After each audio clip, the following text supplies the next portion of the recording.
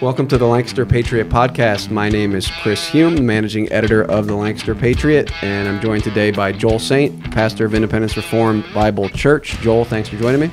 Thanks for having me. Travis Schmalhofer, former sheriff sergeant and handyman extraordinaire. Well, I'm working on that, yeah. Okay. And Luke Saint, author of The Sound Doctrine of Theocracy and the chairman of the Mid-Atlantic Reformation Society. Luke, thanks for coming in. Well, thanks for having me. Hey, a Chris. couple blue-collar guys here pull in here, and there's Travis's truck with all his construction equipment in the back. Luke pulls in with his lawn business in the back, right, Luke? Yeah, look at some landscape equipment back there. Blue-collar guys with their feet on the ground that know a little bit about what they're talking about. Yeah, so if you need lawn care or handyman work, you know who to contact. Today's episode, though, is brought to you by Nickel Mine Floor Covering. Nickel Mine Floor Covering is located in southern Lancaster County. They offer sales and installation of quality carpet, ceramic tiles, hardwood floors, laminate flooring, vinyl, and more.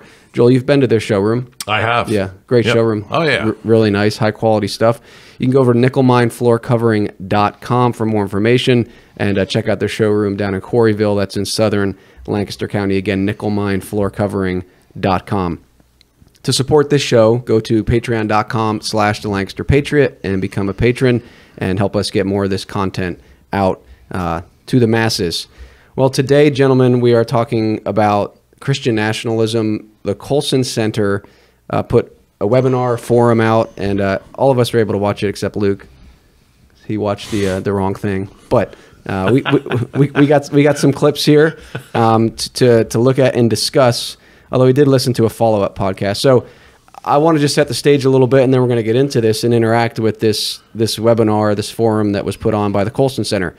Colson Center is Chuck Colson's thing. Joel, can you tell people who Chuck Colson is? Because you probably know more than any of us. I remember Chuck Colson. My mother, in fact, when I graduated in 1976 from high school, my mother got me his book for a graduation present, Born Again.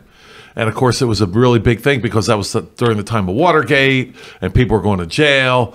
And Chuck Colson then announces that he's become a believer. And, of course, Christian people are mocking that. Oh, yeah. But he apparently did become a believer. He started the prison fellowship.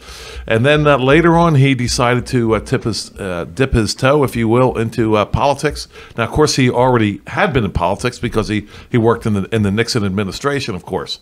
But he started prison fellowship, and then he began Breakpoint. Breakpoint still is a Christian commentary, as we'll talk about. I don't believe it's from the standpoint of actually the Bible. God's law word. It's more like a natural law type thing with biblical quotes, if you will, sprinkled in. That's my opinion of it. It's better than most, but it's not where it really needs to be. Chuck Colson's an interesting guy, though, in the sense that, and we should learn his lesson because, this is before he was a believer. He was Nixon's. A lot of people don't know this. In the book, he points this out. He was Nixon's open door from the evangelicals to Nixon. And so the evangelicals thought they had a door to Nixon. From Nixon's standpoint, though, it was, hey, Chuck, keep these people away from me. So they would go down and get their picture taken with Chuck Colson, like, hey, we have an open door to the Nixon administration. And from Nixon's side, it was like, tell these people whatever you want to tell them, just I don't want to talk to them.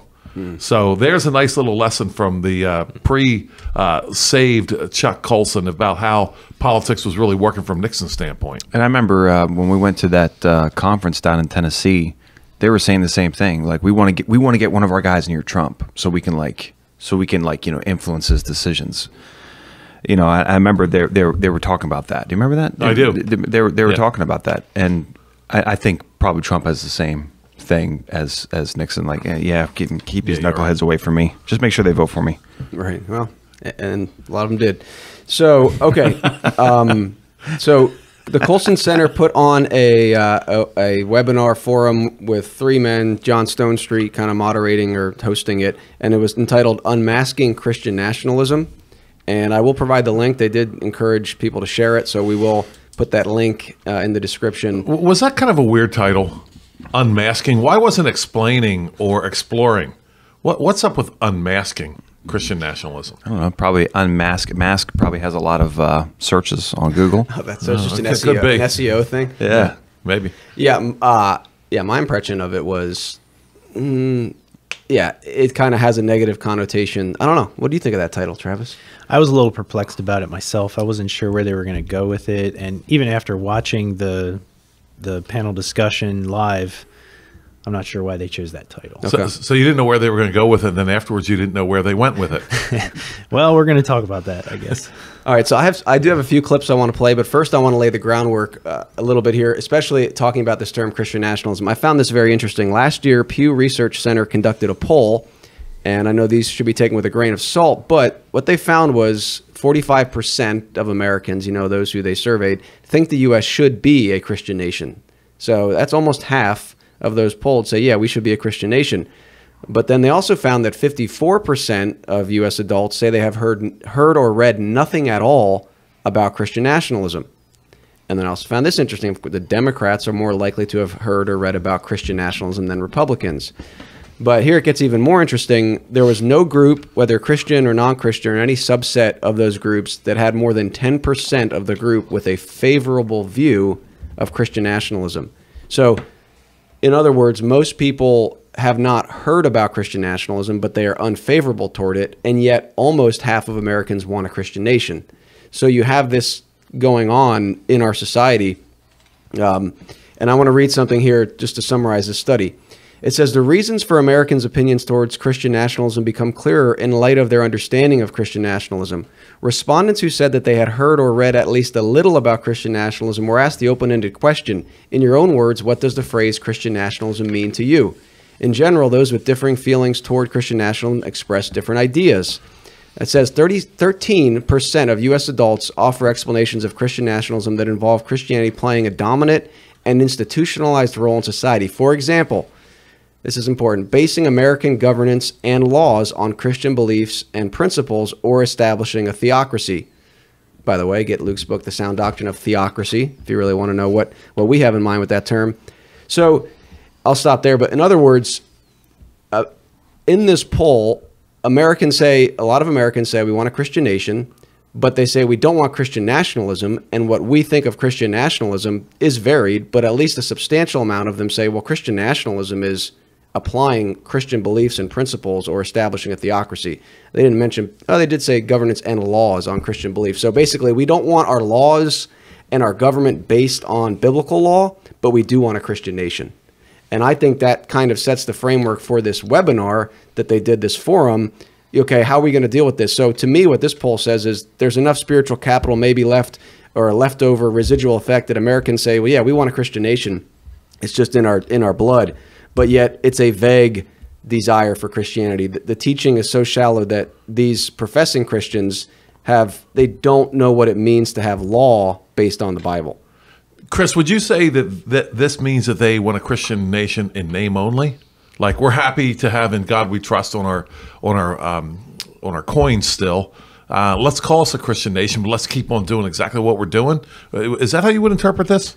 Generally speaking, obviously there's going to be different people, and even these guys on the podcast would be, I think, a different position. But yeah, I think generally speaking, based on this poll and based on just the general, cultural landscape, there are a lot of Americans who say, oh yeah, we're Christians, but if you start to push that and say, well, okay, what does that mean? What does justice look like? Do we have to turn to the Bible for that? Is Christ sovereign over the civil matter? All that stuff, then it's kind of like, well, no, we're good with how we've been doing it constitutionally, this secular, society, but we do want to acknowledge that we're a Christian nation. That's my thoughts. Or maybe it might also be that they want the majority of people in the nation to be Christian. Okay. I'm not sure. I mean, I didn't read the research there on that. Yeah, it's an interesting poll. Yeah, I'll try to put a link for it. There's a lot of information there. I did find it interesting, though, and one of the things that I found interesting was that a lot of people have not heard of this term Christian nationalism in our circles. Of course, we've all heard about it, but even some of our listeners may not have actually read or listened to anything in depth on it. So that's what I want to get to here. So I want to start with this is the longest clip. It's about 2 minutes, and this is where Rusty Reno in this forum, he tries, I guess this is the closest they got, and maybe I missed another spot where they try to define Christian nationalism. And we want to try to answer these questions that people are having about, kind of what the poll questions ask. Do we want a Christian nation? What does that look like? So let me start with this clip, and then we'll get into this. maybe we can distinguish between, if you will, hard Christian nationalism and soft Christian nationalism. And here's the distinction I would make. I think it's wrong to sort of think it has to do with any details like school prayer or something like that, which I'm in favor of overturning the Supreme Court decisions that made it impossible for public schools to have any kind of acknowledgement of the transcendent. And I would put it this way. Hard Christian nationalism judges any society not organized in rigorous fashion according to Christian principle to be an illegitimate society.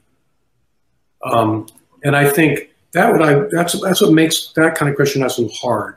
So should we be loyal to the United States of America in its current form? No, because it is not properly understood in this rigorous fashion a Christian nation. I don't hold that view. I hold the soft view that, based on Romans 13, we should honor the authorities that God has established over us and try to work to make them better, more just, more faithful within the methods that are given to us in the political process. And I think this is what is going on, again, on both sides, as I think Hunter absolutely has correctly said, in our polarizing moment. People on the left and the right, whether it's 1619 Project or a certain kind of hard Christian nationalism, they both judge, or Catholic integralism for that matter, they both judge our current regime to be illegitimate and unworthy of our loyalty. And that's a lot of young people, especially younger people, think our country's a mess, something's really wrong, and so it must be like deep in the DNA. We just got to do a kind of a great reset.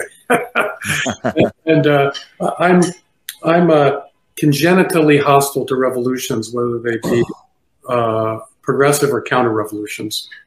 All right, so that was Rusty Reno, kind of. Again, this is like an hour and a half webinar, but he's trying to give a definition of what he calls hard and soft Christian nationalism. Now, we're not going to be able to get into everything. I think one of the things that was helpful, at least, was this idea of, well, we don't want to be globalists, so the term Christian nationalism shouldn't be some bugaboo we're like afraid of being nationalists, like we believe in nations and we're Christians.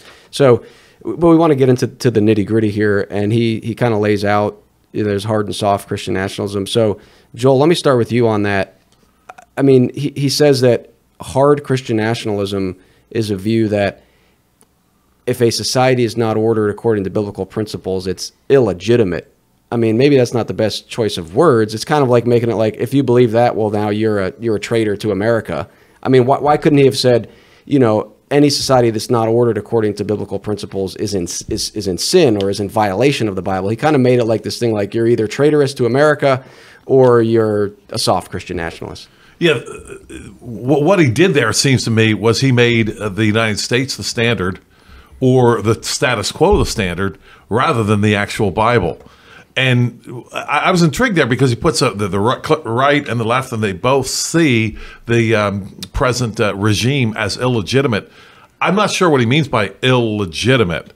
Not quite good enough. I'm not sure what he means by that at all. But it sounds like, hey, to me, it sounds like, we must be in the right spot because both the hard right and the hard left think that we're illegitimate. So it really sounds like he's quite okay with where we are now. And even with his comment about, well, we don't like, I'm really against revolutions. So it seems to me that he kind of wants a veneer of Christianity on there somewhere, but really, at least there and later, doesn't define exactly what that is.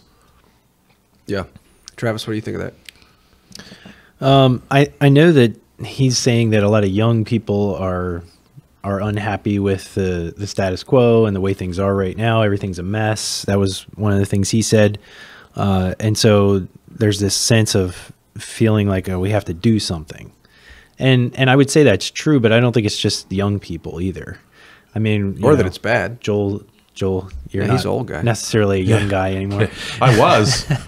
I used to be a young guy. Used to be, yeah. But I'm a former young guy. Yeah, I think that's to just kind of make it a generational thing, which I don't think is really helpful. I think there's a lot of people in all generations that are looking at the situation and saying, this is a mess. What's going on? What do we need to do to fix it? And I don't know if you're going to go there or not, but at the end of the webinar, they made some conclusions, which I hope we can get to that. Yeah. It felt like it just kind of falls flat, like how is this helpful? And yeah, it seemed like the Constitution and the United States is kind of the standard there. I'm okay with the idea of reforming the Constitution and not completely throwing it out. But it didn't sound like they wanted to even do that. No, the picture presented, and again, I mean, there's so much here. They're trying to address this term Christian nationalism. I think we want to at least answer two questions for our listeners today: is should the nation honor Christ in the civil realm, and what should that look like? And that's where we're going to get to justice. I mean, those two questions I don't think were addressed in the webinar at all. And for people that are maybe new to the topic, and they were kind of trying to appeal to people that may not were unmasking Christian nationalism. I think at least, even if you're going to try to interact and maybe critique someone like Stephen Wolfe, which I have no problem with doing that, you didn't answer the questions that from the visceral level that you think Christians would be asking, like, hey, don't we want the nation to honor Christ? And what would that look like? And so at least I think we want to try to do that briefly. And we do that all the time on this podcast. At least we try, and those two questions: should the nation in the civil realm explicitly honor Christ? And then what would that look like? I think we're totally whiffed and missed completely. Yeah, I would want to ask the question, if you don't honor Christ, do you dishonor him, nationally speaking? Right. I'd want to lead with that question. Does our lack of honoring Christ actually do him dishonor? And that would be a really uncomfortable question, I think, for even the Christians who said we want a Christian nation, the 54% or whatever it was, we want a 45. Christian, or 45%, we want a Christian nation. Of Americans. Of Americans. Okay, should we honor Christ? Well, I don't know. Well, then you can't tell me that that's dishonoring him if he truly is the King of Kings and the Lord of Lords. And this is where I would have just this huge argument with most of what I would even call conservative Christianity, because your average conservative Christian would choke over that point, I believe. Should the nation explicitly honor Jesus Christ? He's only King of Kings and Lord of Lords. After all, I don't know if we should do that or not. Well, you're dishonoring him then. You're not recognizing him in his rightful place. And me saying this right now would scare half to death most of American Christianity and pretty much all of our pastors. Yeah, and see, I think the three gentlemen, John Stonestreet, Rusty Reno, and Hunter Baker, would all agree, hey, we want the nation to be Christian in one sense or another. I think they would all agree on that and say, yeah, we want Christian values, we want people to be Christian, but then when you get to the brass tacks of it, there's all these disagreements. And I don't think they really clarified much of anything. It was, to me, more, and you said this to me on the phone, I mean, there was so much statism in there. And that's a lot of what I see in Stephen Wolfe's book, which is what, fortunate or not, that's what people are kind of interacting with as Christian nationalism. Yeah. And so... Can we just kind of sneak back to Leave It to Beaver and not have to sound like explicit Christians here and sound nice and inclusive here?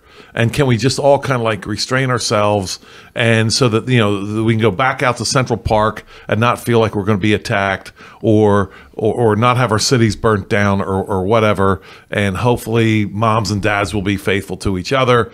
But do we really have to go all the way back to recognizing Christ and having the Bible as our standard? No, we don't want to do that.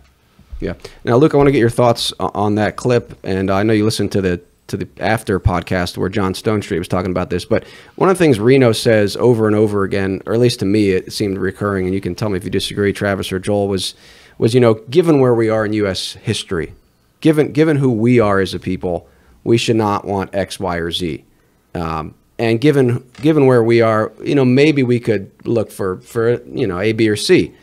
But it seemed to me the history of the nation became the determiner of what I don't know if justice was even, I don't even know if that word was brought up. Not that I recall. In the whole thing. Certainly the concept was not explored. So, yeah, I think he asked at one point, Rusty Reno, I didn't get the clip, that something along the effects of what would a nation look like if Christians led the nation?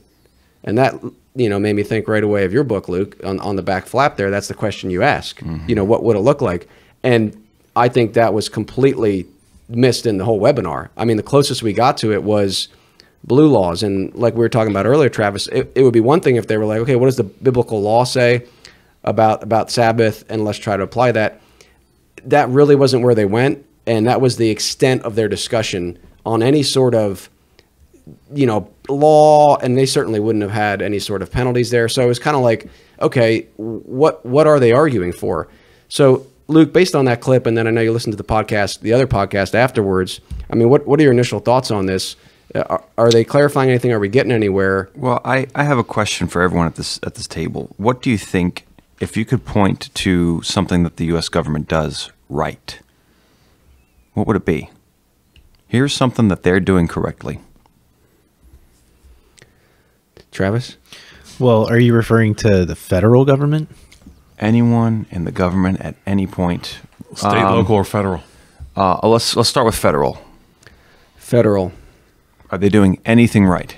Yes, they're doing all this wrong, but here's what they're doing right. Because my problem with what he said there, the silence is, I mean, I knew that was going to come because, I was trying to think, I'm like, can I point to anything? Dramatic effect. Someone put a gun in my head and said, tell me, drop something that the government's doing right. I'd die. I'd be like, I don't know. I don't know what they're doing. Some right. people say roads, and that's a disaster. No, they're not doing that right. Yeah, we all know they're not doing that right. But I mean, you could say maybe one. Oh, yeah, they executed this guy like 40 years ago, but by and large, no, they're not even dealing with murderers. Right. But they're not even doing that. Yeah, you're asking doing versus did. Right. Not that he never did anything right, but doing. Right. And I think a lot of knuckleheads out there would say, oh, they're exporting immigrants. They're getting rid of immigrants who came over here illegally, which is a made up crime. But my problem with what he said there is that it was disconnected from reality when he said, we're trying to make it more just, more faithful. More just? More faithful? We're not just at all. We're not faithful at all. We're not trying to improve the United States government. Like, it just needs improving. It needs a complete overhaul. It needs a reformation. It's like the Catholic Church. Oh, we're just trying to improve on it. We got some things wrong. We're just trying to make it more faithful, more righteous. The Catholic Church. That's what we're trying to. That's what they did in the Reformation. We just wanted to. And that's how it started. That's not how it finished. But that's disconnected from reality when you're saying things about the United States government. Oh, we just didn't want to make it. That's what he said. We want to make it more just, more faithful. As if you believe we're being just or faithful at all in any way, shape, or form. Are you kidding me? And he's not talking about the local level, because I know there's sheriffs out there that I can point to.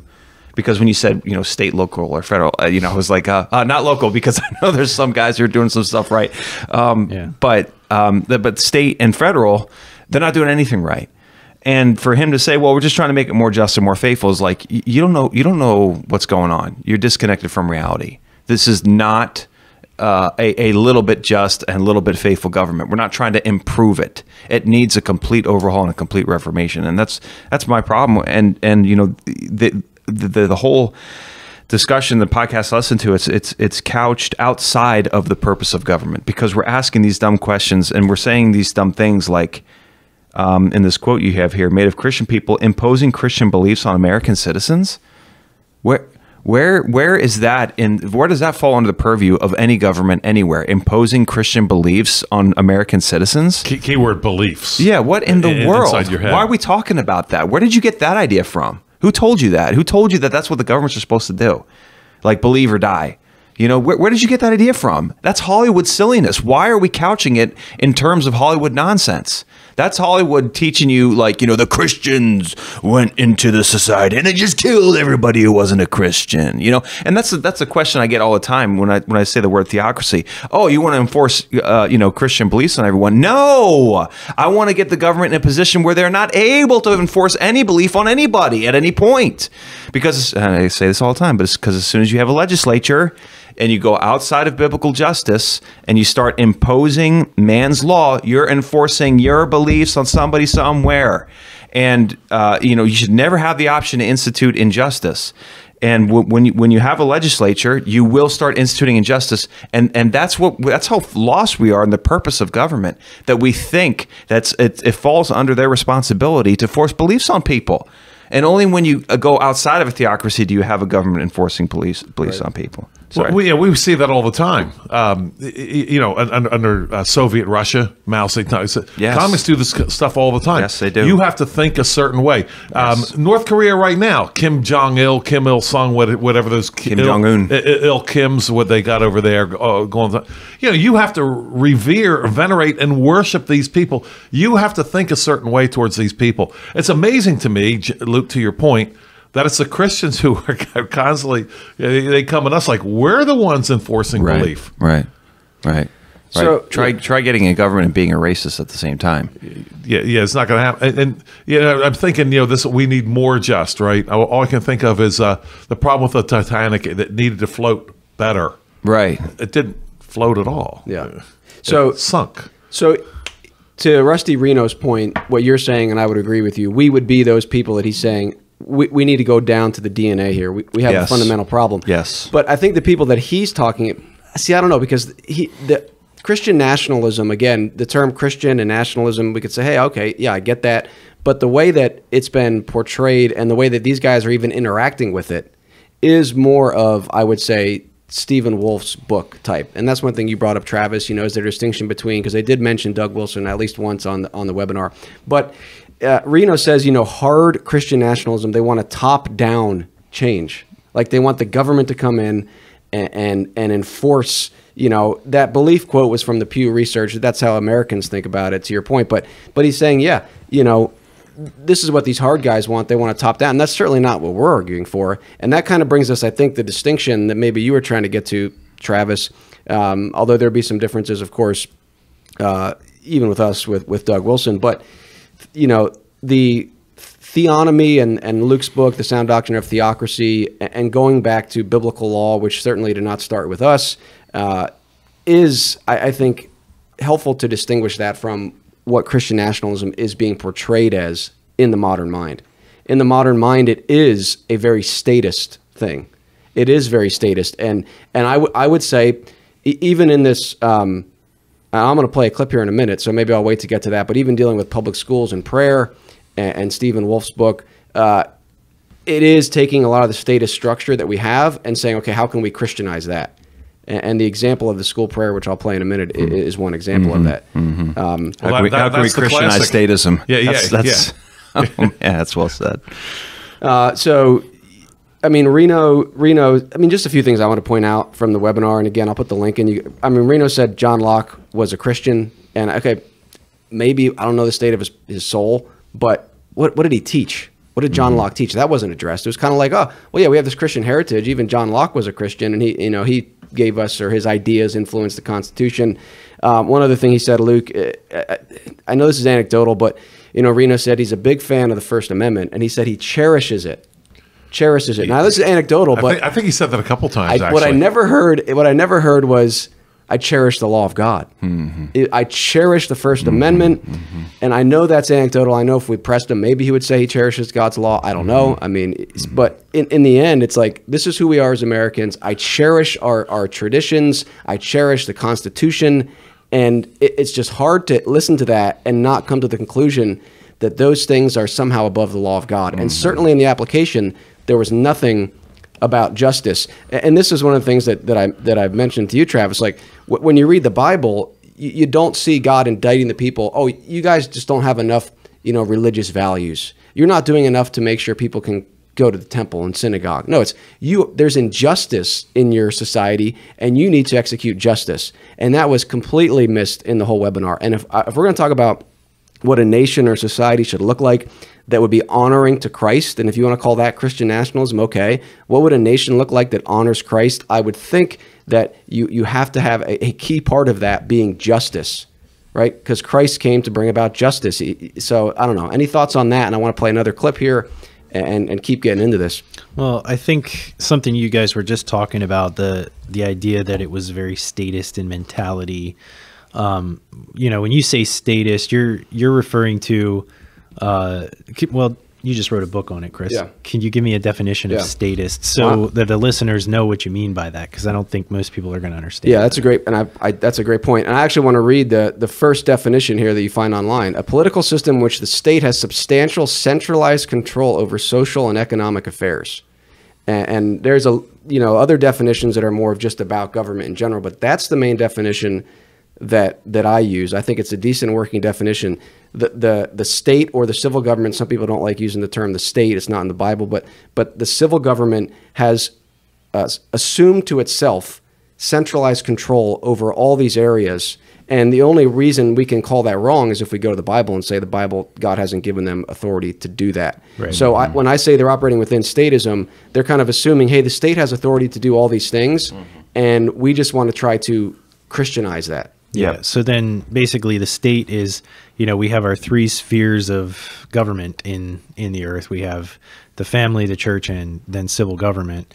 So the civil government is basically swallowed up the other two, or is working on swallowing them up, and that's obvious in our society here. And I think you covered earlier this week or last week about the German family that just wanted to homeschool their kids. Well, in Germany, they're not even allowed to do that. So yeah, that's statism, right? Where the German government is saying you're not allowed to teach your children.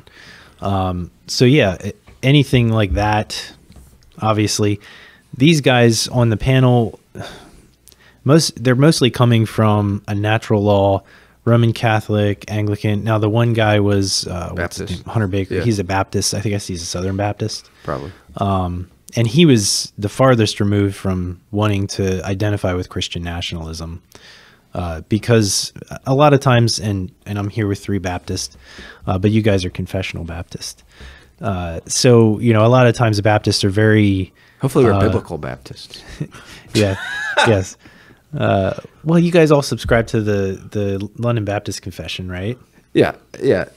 I do personally. Yeah, as do I. But okay. So the point being that the ones that are not confessional Baptists especially struggle with this idea of the society becoming officially Christian in any way, because then you look back in history in Europe, it didn't go so well for the Baptist, or the Anabaptist, or depending on where you were. And so they always want to point back to that.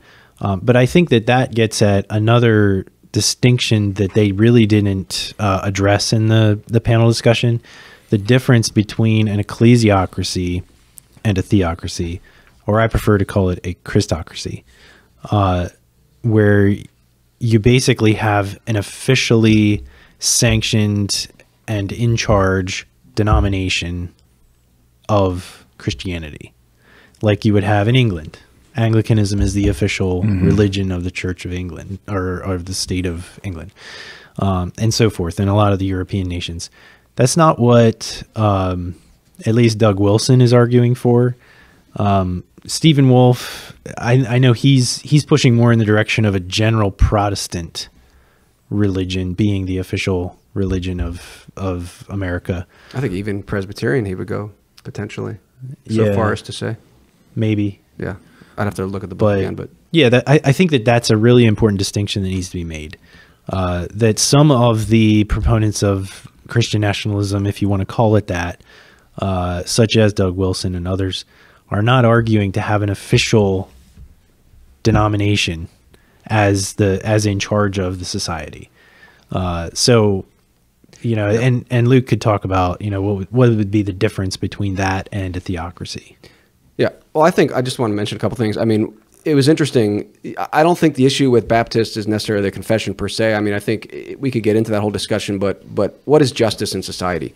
And I think it was interesting in the podcast, though they did disagree on some things, in the end, like it seemed like they ended up agreeing. And Hunter Baker at one point was like, well, if you're just saying that we need to go back to constitutional republic, I'm all on board. Yeah. And Hunter Baker was even like, we had blue laws where I was growing up. And he didn't seem to be opposed to that.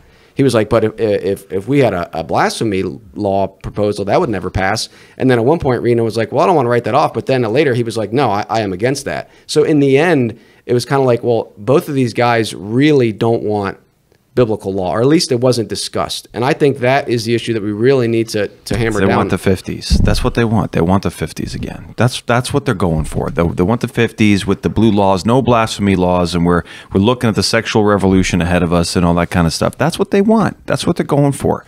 Back when ice cream was 5 cents and a pony ride was a dime, that's what they're arguing for. And for me, statism is is anytime the civil government breaches its proper authority. That's what to me, and I use it in the same way that the reformers used popery.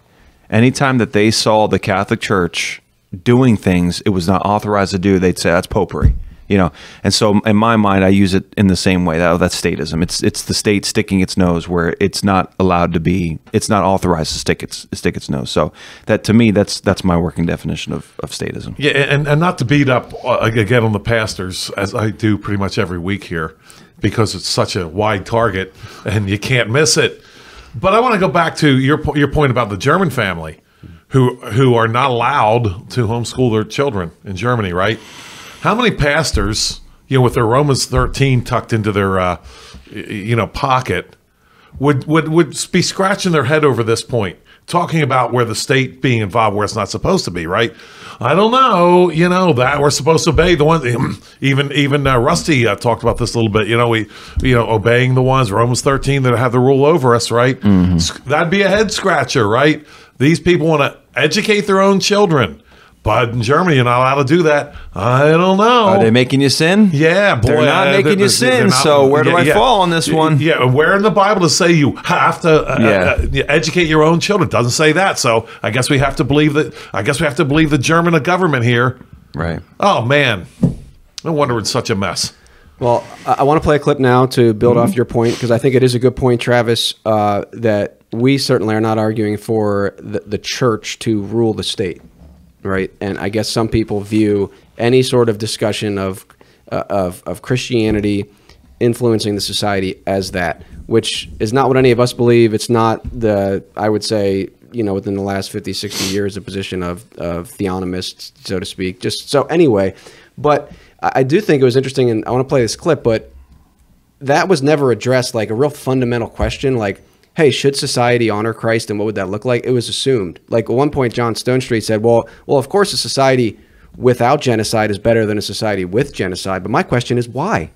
Why is a society without genocide better than one with genocide? Unless you say Christ is king and he determines what is good and what is bad. And that was just kind of glossed over, which I think would have done a lot to address that issue, because we're saying, it would have been nice to have someone on there that could have said, well, no, we don't want the church to rule the state. We don't want the state to rule the church.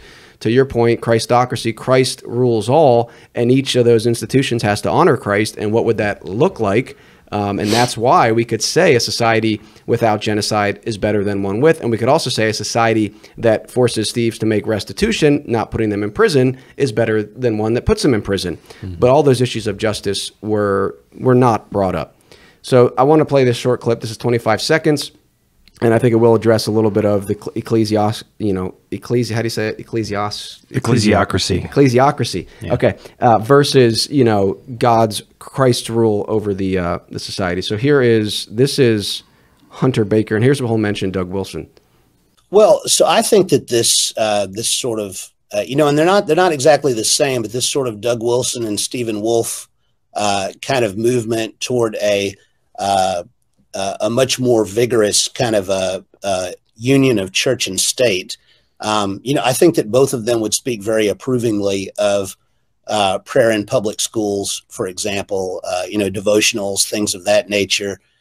It was really frustrating to me that, obviously you guys know I'm a big fan of what Doug Wilson's doing, and that I understand that Canon Press printed Christian Nationalism by Stephen Wolfe, but there were a lot of substantial disagreements between Wolfe and Wilson. Mm-hmm. And to just lump them in there and then to say, and these guys would be all in support of prayer in public school. And I'm like, Doug Wilson says, get your kids out of the public school. He does say that, but... No, I think you guys are missing the point. We need devotionals back in public school. Right.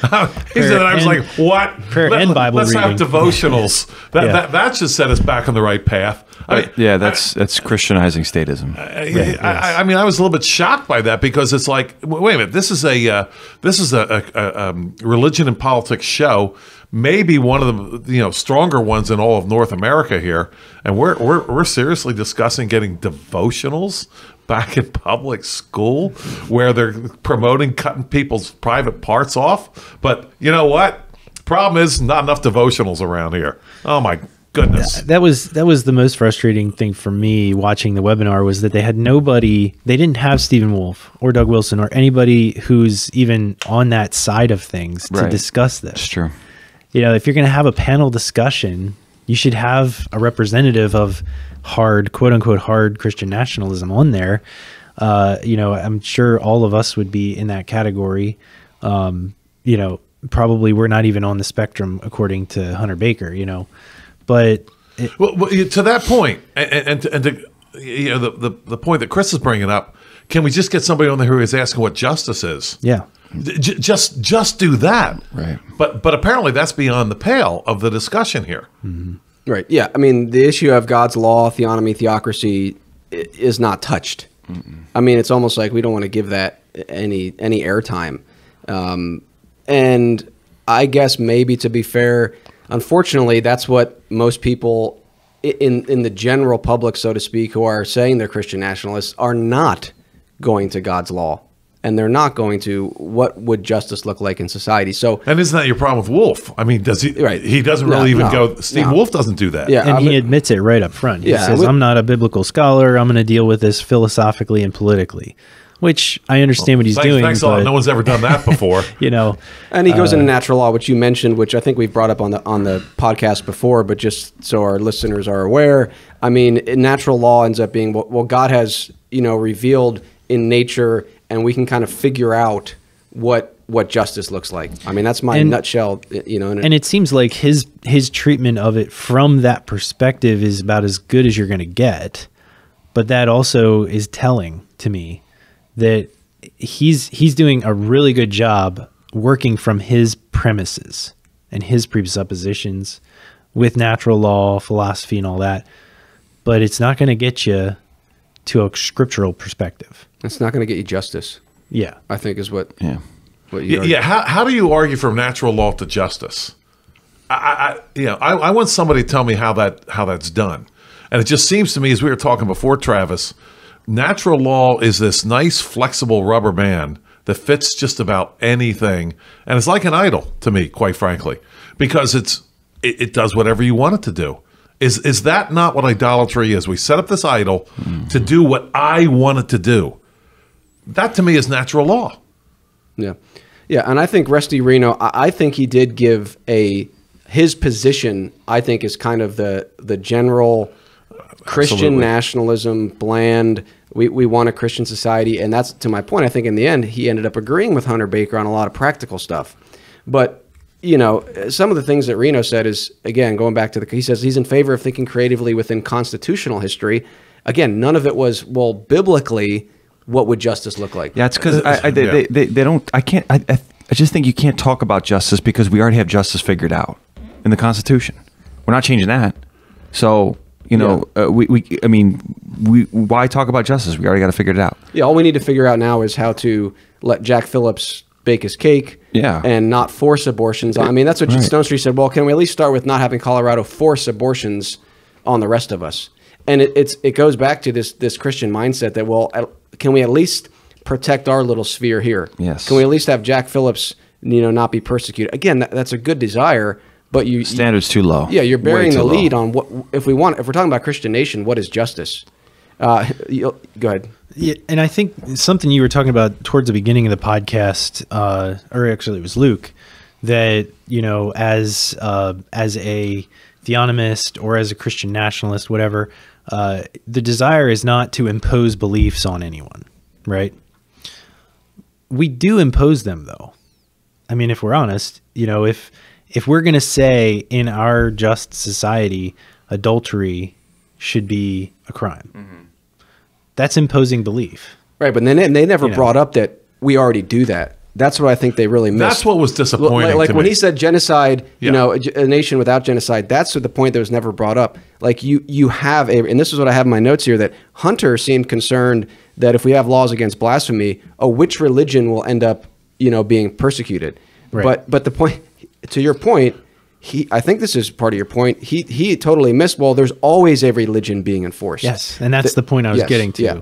So we are imposing religious belief, right? But not with civil but law. we're not, these folks here on this study are not factoring in the myth of neutrality. They're not doing that. No, they're not thinking about it biblically. So when I say that, yeah, obviously that, that it's not the nation's job to enforce beliefs. I agree 100% that, you're always enforcing a belief, Well, you're enforcing the outward. The action. You're not enforcing what people think. Right. Yeah. Yes. That was, I think, your point. Right. That's my point. And I understood your point, but I think the words can get muddled. And so I just wanted to point that out, that yes, as a lot of conservatives like to say, at the end of the day, you do legislate morality, and you can't get away from that. Can't get away from it. You have to choose a religion. Yeah, but these knuckleheads think that you're going to be charged into the house of saying, swear this and sign this, and do you believe X? And if you don't, we're going to cut off your head in front of your kids. That would have been a great interaction, and that was totally missed. I mean, that goes to the heart of justice. And hey, there's always going to be some worldview, some religion that determines what is right and wrong.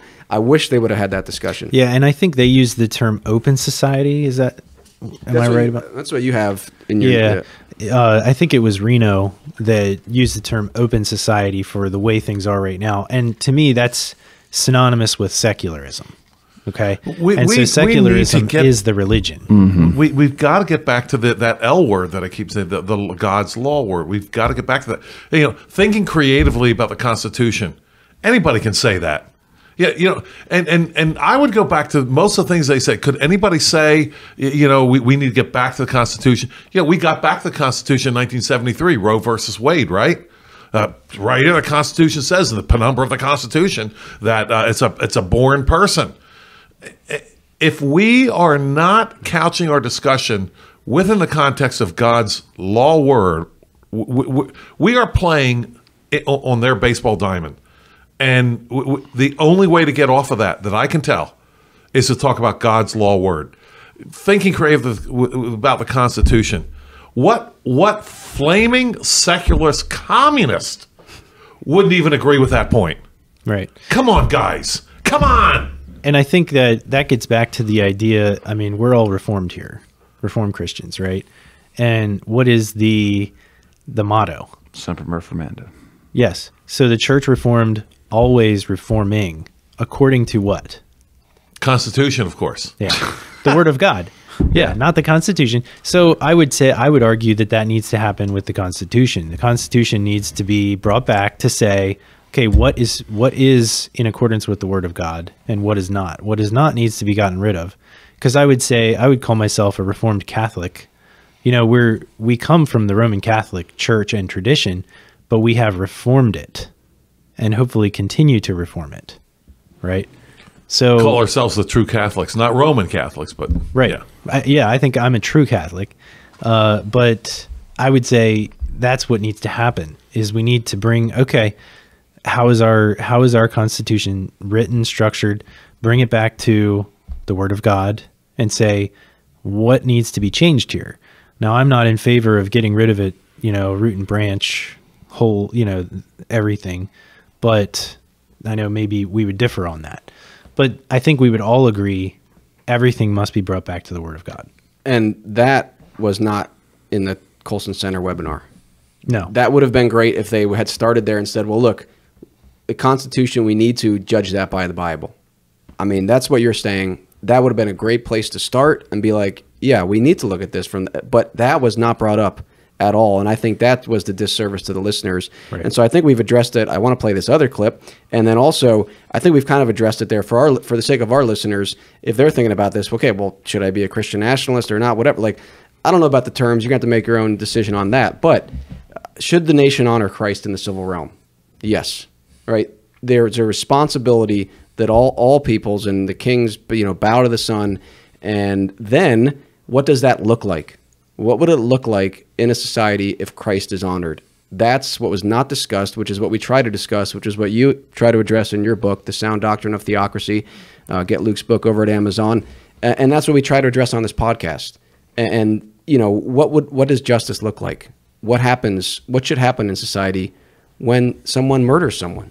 What should happen when someone steals? What should happen when there's adultery? What should the state not be doing? Right? Which the civil government, instead of use the term state, excuse me. So those are the questions that I think you should be thinking about when you consider these topics. What would it look like? Should the nation honor Christ? Should any state community honor Christ? And then what would that look like? So I want to play this clip because this kind of goes into what we're talking about with the constitutional legislators. This is Rusty Reno, and this is where he says, you know what, we don't even need to elect Christians. You know, they don't have to be Christian. But then he's hopeful. He's hopeful in something here.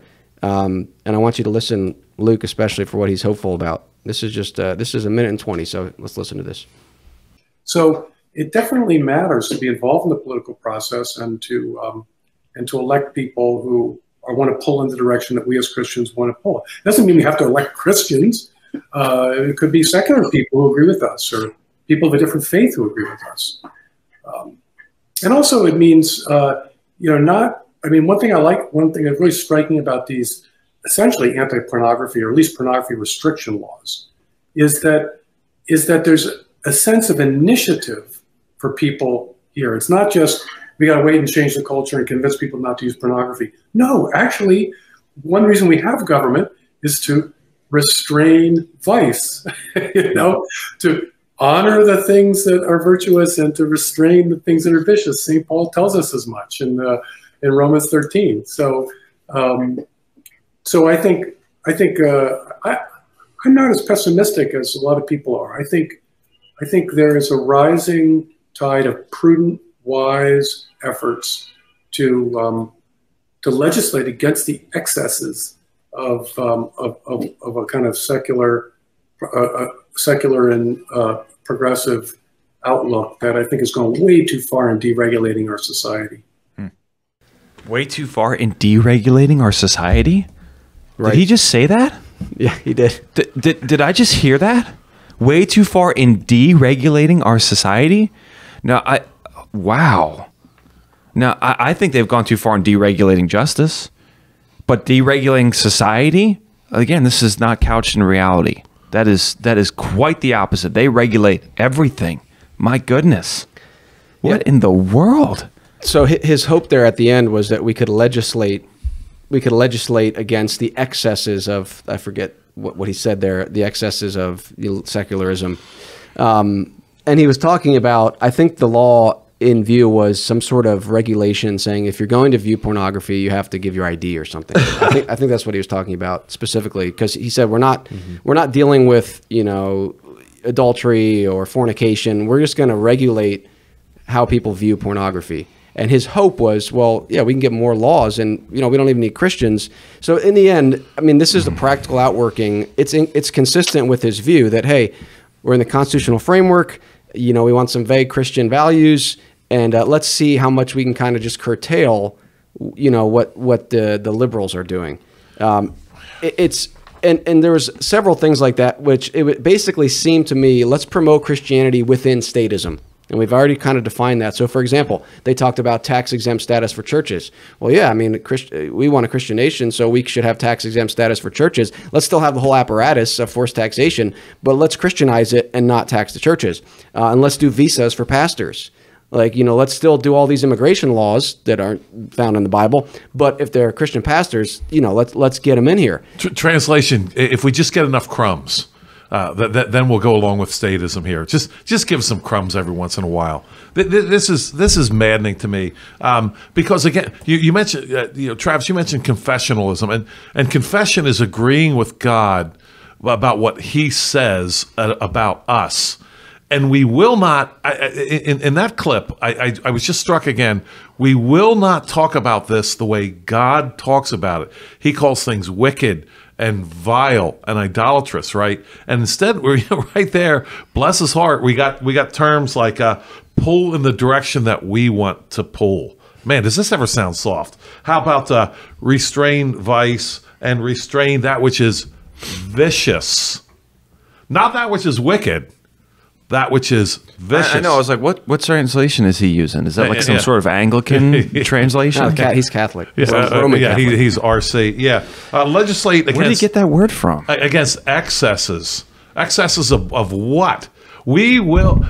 we are going nowhere unless we can call this what God calls it. Wicked, vile, sinful. They come into We're nowhere. They come into your house and they start fighting excesses in your house. And you say, well, no, you can't do that. But you just said we got to fight against excesses. Yeah. It's totally undefined. It's maddening. So I did my master's thesis on Romans 13, and one of the things that I was always baffled by as I was studying that passage was that Paul is basically arguing that the role of civil government is to approve or praise, depending on how you translate it, the good, and to punish the bad, right? And I just thought, okay, is he talking? Because at that point in my life, I didn't really I hadn't moved beyond the idea of natural law and, coming from the perspective of where maybe John Stone Street and those other guys were at. And it was so perplexing to me. I just remember as I was working through that, I was like, what does he mean by the good and the bad here? I guess it's civic good, civic bad, some generic How thing. long had you been in church up to that point? Well, I was raised Roman Catholic. Okay. So I came from that natural law, St. Thomas Aquinas type of thinking, like a Michael Knowles for, something like that. Stephen Wolfe. Or Stephen Wolfe, yeah. Real talk. Yeah, definitely. So then I was probably more like a Stephen Wolfe at that point because I was Presbyterian, but I had not really come to grips with the idea of, Van Til and all that worldview, So all that is to say, something that was really helpful for me was to realize that the good and the bad there are defined by what? Mm-hmm. Yes. By the standard. Amen. What is the standard? The legislature. Yeah. The standard is not the legislature. Yes. The standard of good and bad is God's word. Amen. Yes. or to Joel's point, Can God's we say, law. Can we say God's law, or But- can we say it? But do you see how much sense that makes? And Yes. do you see how much sense that makes, and Yes. how long it takes you to meditate on that before you go, oh yeah, that makes a lot of sense. Yeah. And there's so many Christians walking around without that kind of thinking because their pastors are not equipping them or not challenging them at all. And there's so much statism deprogrammed with that observation you just made. Yes. So much of it. And I say that because, I was already at that point, like 29, 30 years old, and I had studied in Bible college. I studied in seminary, and I could not understand what he meant in that passage. And I really wrestled with it. And even in that same passage in Romans 13, this is a surprise to a lot of people. We can't figure out what evil is, and we have half the 10 Commandments in the same chapter, and we're still scratching our head over what constitutes evil. This is terrible. Yes. There's a quote here. I wrote this down from Rusty Reno, and this is what he said. He's talking about if he were a legislator, so what he thinks the legislative branch should be doing. As a legislator, I just want to see people in church. So his idea was they were talking about these blue laws, and the thing is, well, can we at least make laws that make church attendance easier? Our goal here is not justice. It's like we're going to use the statist apparatus. We're going to use the legislative branch. We're going to use man-made law. And our goal is, can we encourage people to go to church? It's just like, what in the world? Yeah, let's get it back into the churches where homosexuality is celebrated. Let's get and perversion and more statism is taught in our churches. Let's get everyone back in there. Brilliant idea. Maybe Just we can genius. send agents to my house when my kids were small to help change the diapers, so it'd be easier to get out of the house and get to church on time. So, in the end, to me, I mean, he's saying, look, we don't really need Christians to do this. We're certainly not going to talk about God's law. We're just going to try to pull in the general direction here. I mean, if anything, maybe we can, based on our historical, tradition and the Constitution, maybe we can get back to some sort of blue. I mean, that was it. So in his mind, I guess the wicked, they can understand justice, contra the Proverbs, but he never gets the biblical law. And it's always about balance and cultural conditions. And I get you could have that conversation about where we're at, but you still have to know what you're aiming at. What's the goal here? Is it justice, or is it, the 1950s? What is it? What's the goal? And he says, well, we can satisfy the demands of the majority if we, if that burdens the minority only slightly. I mean, it's all this, Lockean, Enlightenment, natural law thinking, like, excuse me, this is our goal.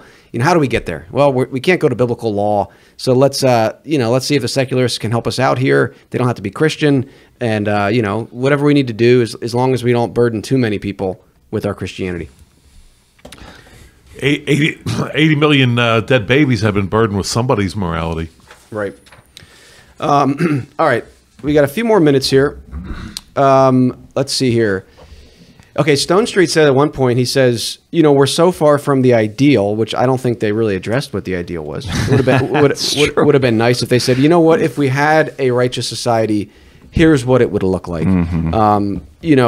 With people still sinning and committing crimes, so to speak, what would that look like? But what he said, look, at this point, I just want to get Jack Phillips to keep his livelihood. Jack Phillips, the Colorado cake maker who didn't want to bake the cake celebrating homosexuality, and he doesn't want kids to be mutilated, referring to transgenderism. But what they never asked in the webinar forum, whatever it was, they never said, well, okay, how did we get here? How did we get to this point? And I would think that would be important. Maybe they tried to touch on it briefly, but they never addressed God's law. We've cast it behind our back. We've rejected, God. We've replaced God's law with man's law. And it was just, to me, it left a lot to be desired. So I have another clip I want to play. Before I do that, any other thoughts on what we've played so far? Any thoughts on the podcast you listened to, Luke? Anything? I know you guys, both of you, left your notes at home. Well, your notes are very helpful, and they've basically covered most. Well, they're biased towards my view. The standard of our government is way too low. I mean, it's way too.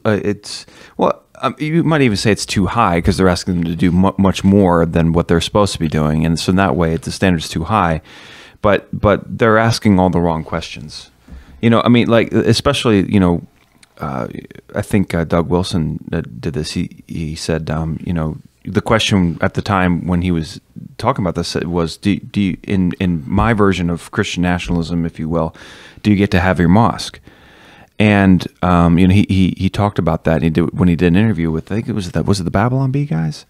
They did an interview with, I forget who it was, but he was doing an interview with someone, and he was talking about, do you get to have, they were talking about the question, do you get to have a mosque in a Christian nation? And in my opinion, that's couching the question in the wrong terms, because I want to know, in your society, who is this person walking around asking people what they're building? I want to know who's that person, who's that officer who's been authorized by the state to go into people's private property and demand of them what it is you're building, or who's that person that we all have to report to tell or ask and get our buildings approved. So when you ask the question, do you get to have your mosque? You're already behind. You're already behind the discussion is couched in the wrong framework. Of course, if we completely deprogram the statism from our minds, we wouldn't be asking that question, because they're in a righteous society. There's nobody walking around saying, "Hey, what are you building?" And you have to ask me before you build that. And I have to prove it. And I have to see the plans. And you got to pay this much money so that I can get out there and do it. So, a lot of the discussion in the podcast that I listened to was, you're just thinking about this in terms of statism. You're thinking about everything in terms of statism. And we need to deprogram that from our minds. Using the law of God. But first we need to believe it. I think that's important. We need to believe that the Bible does address and talk about these things, because a lot of people who are talking about this are knowledgeable of the scriptures, but they don't believe that the Bible has the solution to it. So we have to first, in addition to reading the Bible, we have to believe it. And we have to believe that it is sufficient from Genesis 1:1 to Revelation 22, that the answers to these problems are in there. And if we don't believe that, then we'll always couch it in the way the world wants us to couch it. Yeah. So, for your deprogramming of statist society, you need to get Luke's book, The Sound Doctrine of Theocracy. And I read it each day. You'll get a daily dose of deprogramming, which we certainly need. Or Chris's book, new book. Yeah. Yes, Seven Statist Sins. 7 Statist Sins, yep. My book and Luke's book, available on Amazon. Check them out. All right, so Hunter, I want to play this one more clip. We got a few more minutes. This is the last clip I have. This is Hunter Baker, where he, again, brings up the church-state relationship. But he also says there's this growing, interest in Christian nationalism. So I want us to listen to this and interact with it. So there's value to the Christian faith and the degree to which it has penetrated our culture. But this Christian nationalism is a desire to sort of return to this more official relationship. At least that's the way I see it. I mean, Rusty's talking about something different than what I see happening on the Protestant side. And I'll conclude with this. I think that Christian nationalism on the Protestant side is growing rapidly. I had a young man in my Sunday school recently tell me, he thinks he's a Christian nationalist. I gave a presentation to a group of pastors, and one of the pastors asked the other pastors, how many people in your churches are interested in Christian nationalism? And virtually all the pastors raised their hands. And I think that what they're referring to is this more muscular, statist kind of Christian nationalism that we see coming out of people like Stephen Wolfe. Who's arguing? I mean, I'm sure there are some people, and there have been situations in the past where there was an official state church, but that's certainly not what we're arguing for it, and it's certainly not. So, but Hunter said this in another point. He said, if soft Christian nationalism means the core constitutional heritage of the U.S., then I'm all in. And that goes to my point earlier. At the end, they both kind of agree. Well, but do they? Okay, what do you mean by that, and how do you judge it? Because if we want to go core constitutional heritage, let's go back to you have to be a Christian to serve in the civil magistrate, state constitutions. Let's go back to laws against adultery, sodomy, blasphemy. So there was really no substance, I found, to this webinar. At the end, you say, well, let's just go back to the constitutional heritage. Well, what is that? Right. And is that perfect? To Travis's point, if it's not perfect, how do you judge it? Right. So I do agree, though, with Hunter in a sense when he says that there's this statist kind of Christian nationalism. I think I've tried to make that point. I think that's kind of Stephen Wolfe's argument to a degree. Hey, we're going to accept these certain structures. Maybe natural law leads us to say, well, yeah, we can have legislative branch, or we can have government schools. We might agree on some things there, but we can have all these things, and now we just need to Christianize it. And so, and that's how so many people think of even what we're doing here, and I've interacted with it. Well, you guys want the government to come into your home and enforce biblical law. I was like, well, no, that would be, against biblical law. So, jackbooted federal agents. So it's like, to your point, Luke, we're so programmed by statism that any thought of, well, we need to have a Christian society is automatically transposed onto statism. Yes. And right. And that way it becomes unattractive. Right. It becomes unattractive. When you view biblical law through the statist lens, you're like, how would you, and that's also, a question that people bring up, like, well, we just want to take biblical law and put it in the Constitution? No, I don't want to do that, because then we're back to statism again.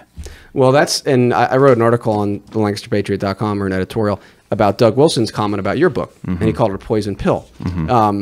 But I think, what makes Christianity and biblical law unattractive is not what you're arguing for, but I would say Stephen Wolfe argues for. To me, that's unattractive. And maybe that's a subjective thing, the poison pill thing. But it's like you want to take our status structures and just make them Christian. Yes. Yikes. Yes. What you're arguing for is like, what does the Bible say? So anyway, I got a different angle on all this. Let's hear it. Which has to be kind of like focused on myself here a little bit. I'm going to now be the topic of what I'm about to say. But these guys sound so smart. Hunter Baker and Rusty Reed, they sound so smart, and they sound so articulate, and I'm so jealous, because what do I sound like? I sound like a flaming fundamental Baptist, that can't match my orange tie with my polyester socks, up there screaming and yelling and so forth. But the fact of the matter is, in part, you sound so smart because you have no standard at all. So, and if you don't have a standard, you can really sound smart. You can talk all around and use really vague terms, but if you don't have a standard, what are you actually saying? So I want to ask this question to you guys as we, I know you mentioned we don't have a whole lot of time left. What did Rusty and Hunter and John Stonestreet, what did they actually say? Yeah, well, great and question. That's what I wanted to get to. Get to the conclusions with that. Yeah, basically, what's the conclusion here? And they did come down on a couple conclusions, and it was very, very unhelpful to I put think it nicely. lame is the word that Yes, you lame used was in the word that I used. Yes. So yeah, for Reno, if I remember correctly, his conclusion was, well, getting the right judges in place has made a big difference. Okay, so conclusion, get the right judges in place. And then Hunter Baker. Got to get the right judge for the state of society. Yeah. Give them this good judge. They don't have to be Christians, though. Yeah. Right, So- right. The wicked can understand justice. Yes. So then, and then Hunter Baker's conclusion was, it wasn't, let's get our kids learning the Bible and understanding true Christian liberty and no, it wasn't that. It was, let's get our kids learning civics. Yeah, I know, that was shocking to me. I'm like, civics, that's the answer here? Yeah. Oh, my word. I mean, it's going to fix everything. Couple civics lessons. That'll Yes. do the trick. I was like, man. I enjoyed civics class in school, and I even went to public school. But I like history. So, it was interesting to me. But I don't think that is going to solve our predicament. Yeah. How about That's understatement. I don't think that's going to solve our predicament. Yeah. So that's where it just fell flat. It really did. And that's the typical conservative mantra. Let's get back to civics. Let's get back to the Constitution. And I'm okay with, I think it would be a step in the right direction to at least, and this is something like a Doug Wilsonian type of thing to say, to at least get back to the Constitution and actually do that. That would be a step in the right your direction. other thing. Let's at least say the Constitution is not supreme. I can't agree. go with you on that other I agree. point. Let's just get back to the Constitution. No. I'm saying let's, as a first step, at least get to that point, because we are way beyond that at this point. But then, okay, now let's re-examine the Constitution and say, where is this in contradiction to Scripture? And that needs to be changed. And then that's where we can have our discussions like we've had on this podcast about should we even have a Constitution or not and all that. But I think it's okay to have a constitution. I think every nation needs a constitution. It's just, what does that constitution say? kind of like a Magna Carta. Yeah, you just you need there needs to be Mayflower Compact. there needs to be a covenant. Yeah, and you got to write it down. So basically, in our discussion before, it sounded like you were saying we shouldn't have any of that. We just need bare Scripture. Well, we were talking about the legislative branch specifically, but But that is a legislative branch.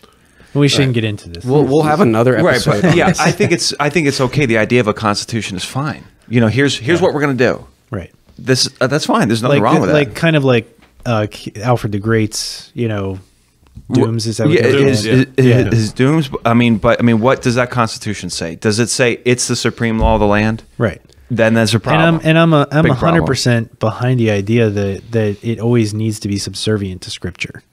100%. Yeah, I Yes. think we need to start there. That's Yes. all I would push back on you and say I wouldn't put any effort into saying let's just return to the Constitution, because if the Constitution is in fact fundamentally flawed, returning to it might make I think things you're worse. putting words in my mouth.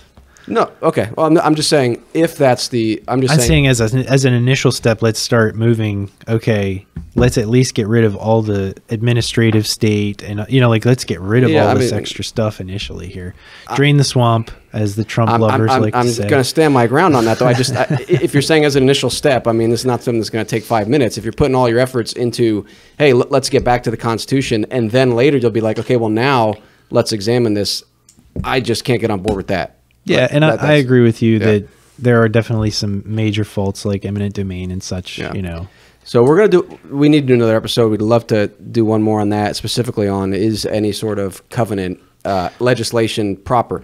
But we'll come back to that. Yeah, but I guess the point that you originally made here. Okay, so their conclusions on the panel discussion were very, very lame. Right. And That was your point. Yes. That was a great point. Well, so then what would we say should be the conclusion of it? And I guess one of the things I'm wondering is, are we comfortable with the term Christian nationalism? Because it is a huge discussion right now in not only Protestant, but Catholic circles and others, Christian circles in general. And even in secular conservative circles, and the progressives are talking about it. Like to your point, what you started out with, the liberals know more about it than the conservatives do, because it's this boogeyman to them. So is it a redeemable term? Like sometimes we can take terms like the term Christian originally started out as a way of them talking derogatorily about the people who followed Christ. Well, we've owned that term. Can we own this term? I guess is the question. Yeah, that's a question. I don't know if I have an answer to that right now, personally. If anybody else wants to address that, they can. I know we're running out of time, so I'll let anybody address Travis's question there. And then one of the points, this is a very simple point, like what's the conclusion? I mean, Hunter Baker saying there's all these, every pastor raised their hand because there's people in the church that are like either interested or say they are. And I think that's because people want answers. They want answers to life's problems, society's problems. We've talked about this before, Joel. In the past, the Christians said, we don't have the answers for society. The Marxists came in and said, well, we do. And then, a lot of Christians or, professing Christians were like, okay, well, church can't give us the answer. These guys can. And so I think, real simple, instead of, and you've kind of already addressed this, instead of teaching our kids civics from the statist perspective, let's teach them God's law. Can we start there with God's law and what does justice look like? I think that's a very fundamental place to start. And people might say, well, that's too simplistic. Well, it wasn't addressed in the webinar, So that's right. Any other comments here to Travis's point about the term Christian nationalism and also the conclusions, and just to help maybe our listeners say, how should we think about society, justice? Should we want the nation to honor Christ? Yeah, in my case, I'm still wrestling with the term Christian nationalism, but I've gone on record before as saying I am a definite Christian internationalist. Now, how that fits in with Christian nationalism as we understand it, I don't know. But the scriptures are very clear. Make a joyful noise unto the Lord, all ye lands. Serve the Lord with gladness, all ye lands. Know ye that the Lord, he has made us, not we ourselves, all ye lands. All lands are to submit to Christ. There's no question about that. I want to say this about the standard. My frustration with the podcast was we never heard the standard except maybe the Constitution. And Luke and I have talked about this before, and I think we've all talked about this. Either the Constitution is the standard, and that Constitution then judges the Word of God, or the Word of God is the standard, and that standard judges the Constitution. One way or the other, there's no third way. And that's where Christians won't go. They will not go there. They just I do not want to look at the Constitution through a biblical lens. And that's my point, I think, Travis, like going back to the Reformation, I would not have been on board with someone saying, hey, let's just go back to this Vatican Council. Can we get back to that first? And then we can try to say whether the Roman Catholic Church is being faithful to the Bible. No, it's like, this is where we're at. What does the Bible say? So that's just my concern. We can't just be like, let's just get back to the Constitution, and then we'll figure it out from there. I don't think that's wise. Thus says the Lord, not thus says the Constitution, which is a place that many Christians will not go. Luke, your final thoughts on Christian nationalism, anything that you want our listeners to think about? I said before that Christian nationalism, I think, is a fruit of faithfulness to God, to Christ and his word. Christian nationalism, in my mind, is Deuteronomy 4, when the nations are looking at your nation and saying, what other nation is like this, who serves a God, his God is so near to them, has laws like these? That's Christian nationalism. It's a product, if you will. You produce Christian nationalism, and you don't get it until other nations are looking at your nation saying, what is an understanding and wise people like this? You can say we're a Christian nation all you want. You can talk about Christian nationalism, and you can say we have a lot of Christians in this nation, but it doesn't mean anything until other nations look at your nation and say what it says in Deuteronomy 4, with laws like these and a God so near to it and a wise and understanding people. I don't care about Christian nationalism until we produce that out of our country. All right. Well, those were attempts to answer your question. Travis, anything you want to add here at the end about your thoughts on this webinar, on the term Christian nationalism, and any advice for people? I want to give a couple things at the end here, just advice for people who watch something like that or who see Christian nationalism in the news, and how should they think about it? What should they be looking for? But anything you'd like to add? I think just for clarification purposes on that question of, can we actually adopt this term? At the end of the day, I don't think it's, a hill that I'm willing to die on right now, but I am comfortable with the term. And Vodi Bauckham, I think it was the one who said, well, if what you mean by that is I prefer to have a nation instead of be a globalist, and I think they talked about that on the webinar too. Right. That was, I think, a helpful point. Yeah. We don't want a globalist society. Yeah, I'm on board with that. I like the idea of, I think it definitely makes sense that we have nations. I mean, it's in the Bible. In the Bible, we're supposed to go baptize the nations. Again, it would be nice if they went to that, and even in Wolf's book, and instead of all this highfalutin arguments about, like, the Bible says there's nations. But anyway, yeah, carry on. But and then, okay, well, what do we want that nation to consist of, or what religion, like we said, is going to be the standard for that nation? Well, I think it should be Christianity. Okay, well, then I'm a Christian nationalist.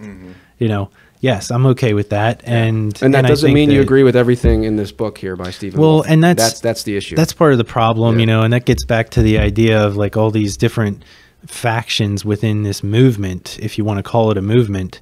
You're going to have some, the Pentecostals over here who, and I think you're doing a podcast soon on Jolie Green. We need to do our second one. Did you get my email? Oh, yeah. She's coming back to Lancaster County. Yeah, so I'm trying to get Ernie in here. I don't know if he's not coming back. Sorry. Somebody like that would probably say she's a Christian nationalist. Oh, yeah. And then you got, like, the MAGA type, That's her. She's kind of secular conservatives who, she wouldn't be secular, but she'd claim conservatives who would say, yeah, sure, I'll be Christian nationalist, but then you get, like, that white Christian. So there's all these things that kind of muddy the waters. But if we get back to the basic idea, like I just said, well, okay, I prefer to be a nationalist in the sense, or even, like Joel said, an internationalist. Like, there should be cooperation amongst nations, then yeah, I'm a Christian nationalist. Okay. And I think that brings a little bit of clarity to it. Okay. Yeah, hopefully that's helpful to our listeners. I would just say, when you're watching something like from the Colson Center, anybody talk about Christian nationalism or any sort of political governance type thing, you need to go back to Joel's thing, the L word, all right? God's law. You got to get back to it now, because you're in the swamp every other way. You're just grasping for something solid, and you're not going to get it. Right, and that's the point. I think some people listening, especially people that may not be familiar, listening to that webinar, unfortunately, I don't think they left with much clarity. And so what I would say, whenever you're listening to something like that, you need to be asking this question: okay, what is justice, and what are righteous laws? Because you mentioned Deuteronomy 4, and it says, "And what great nation is there that has statutes and rules so righteous as all this law?" So there's righteous rules and there's unrighteous rules. There's justice and injustice, and that was not covered. So if you just leave it at a very surface level, well, we want a Christian society where most people are Christian. Okay, yeah, I mean, I think we all agree with that. We want everybody to turn from their sin and trust in Jesus Christ for the forgiveness of their sins, so that they can spend eternity with Christ. Amen. But what does justice look like in society?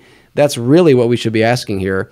And we've covered it. There has to be some standard, and they've assumed it. Oh, genocide is bad. So ask that question, and get Luke's book. Keep listening to our podcast. Most importantly, read the Bible. That's the standard. What is God's law? And then you can understand, okay, what are these guys saying? How does that line up with God's law? I think that's what will help people. So any final words? Well, it comes to mind that God's law will make us wiser than our teachers. Right. And like Joel pointed out, Rusty Reno, Hunter Baker, John St. These guys are really educated guys. And I would argue that, especially like John Stone Street, his Breakpoint is very helpful in many ways, and I enjoy listening to it. And First Things is a great magazine to read too. But at the end of the day, when they don't want to come back to God's law, guys like us are wiser. Mm-hmm. And that's what the Bible says. Amen. Yeah. Amen. Well, hopefully that was helpful. I enjoyed that discussion very much. I'm sure we'll circle back around to a lot of these topics, which is what we often do. I think a couple things we need to address. We do want to get back to even get more in depth into the U.S. Constitution, but also, especially from that podcast that you listened to, Luke, John Stone Street brought up immigration. And I think we should do an episode on that. I think we might have some different views there, and we can hash things out. I think that would be exciting. Got to do immigration. Yeah. Got to do it. All right. Well, thank you all for coming in. For more information about the Lancaster Patriot, go to thelancasterpatriot.com. To support our show, go to patreon.com/the Lancaster Patriot. Until next time, remember that Christ, not man, is king. So long.